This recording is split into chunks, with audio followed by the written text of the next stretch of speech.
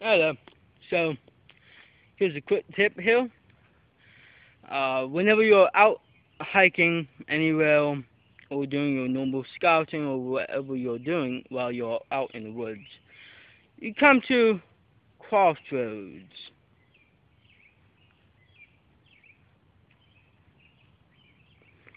Okay.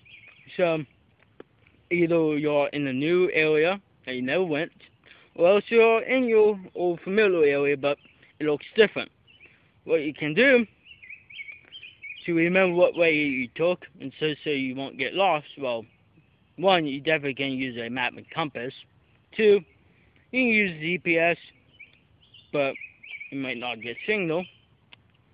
What I do, I take things out of the ordinary and mark my trail off.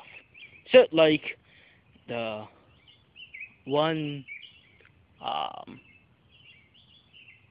so like that one story where they left breadcrumbs. You know what I'm talking about. So do what they do, instead leave stuff behind so that you know where you're gonna be.